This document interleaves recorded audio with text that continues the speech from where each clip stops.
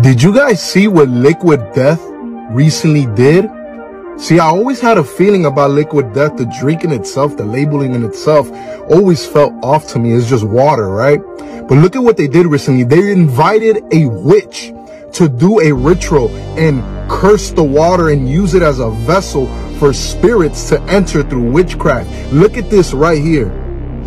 What I practice can be considered traditional witchcraft. What you're about to witness is very real, very dangerous, and in my opinion, a terrible idea. I ask you, spirits, those who are listening, I invite you here.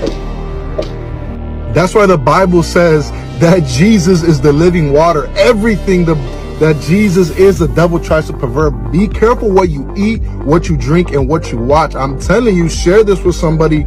Jesus is king, and Jesus is king no matter what.